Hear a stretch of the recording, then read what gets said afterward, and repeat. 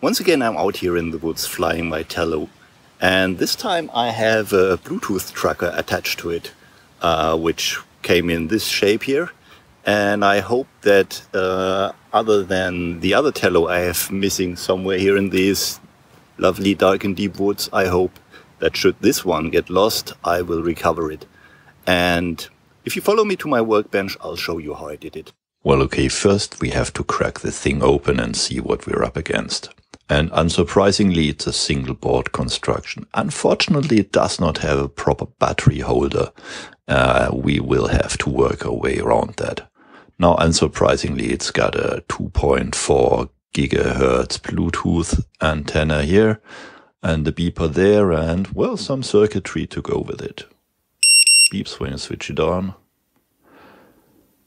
And it hardly takes any power, so there's hardly ever the need to actually turn it off, which is done like so. Okay, there we go. So, the question was, where do I fit this thing in my Tello drone? There's a lot of different options, but I did not really like any of them. What I found is this space under the top cover. It's not really big enough, but I think we can make that work somehow. We have to take those reinforcements out. Now, the missing battery holder presented a bit of a problem, but yeah, some hot snot will get you quite some way here.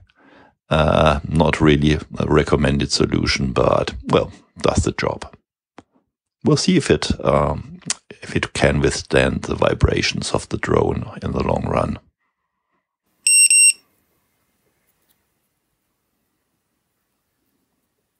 Yeah, works, no biggie.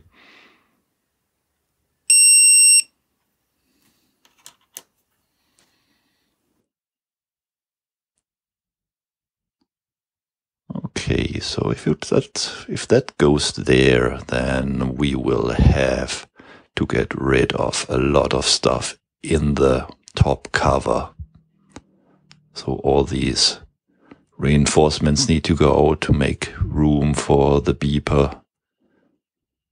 And of course we'll also need a hole for the switch somewhere.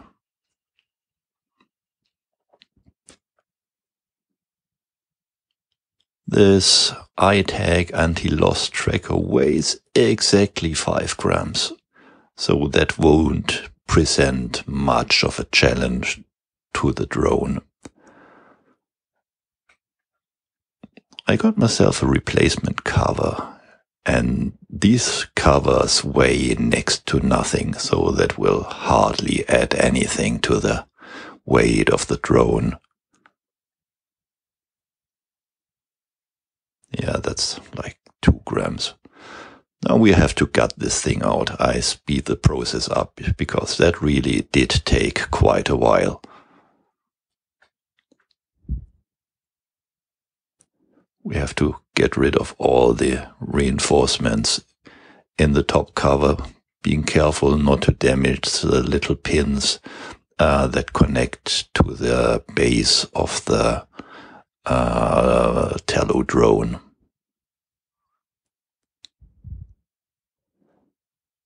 I found that working with a Swiss Army knife was actually better than with a Dremel. It makes nice clean cuts. So next thing is we'll have to make room for the beeper, because we'll have to do that will have to go through the top cover somehow.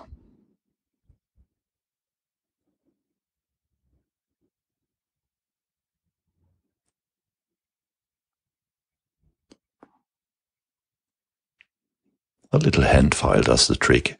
Okay, next thing we need is a hole for the switch.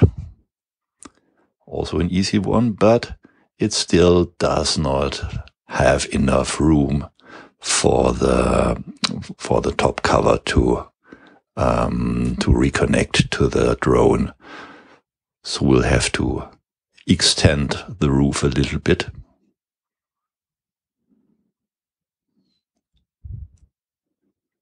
So the module fits in here, and I need to clean it up because the edges are a bit ugly.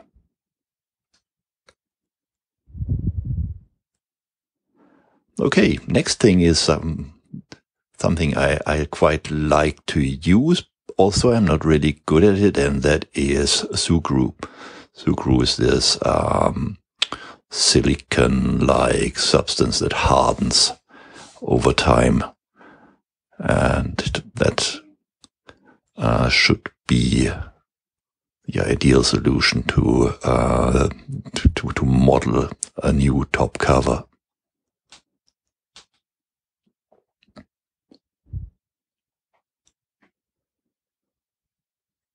And I've actually never been really good at playing with Play-Doh. This goes back to my kindergarten days. I can't get them to be smooth and evenly applied. I'm using some water and soap. That makes a smooth surface, but well, it does not quite look the way that I wanted it. But I guess that's good enough to start with. Okay, so now battery still fits.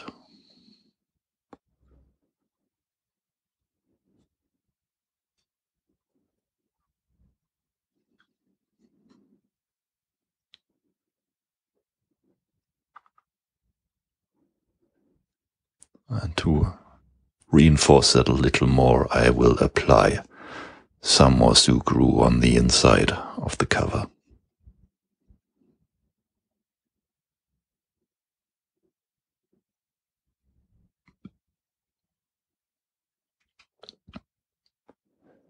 And once that's cured, that's a very hard, rubbery substance.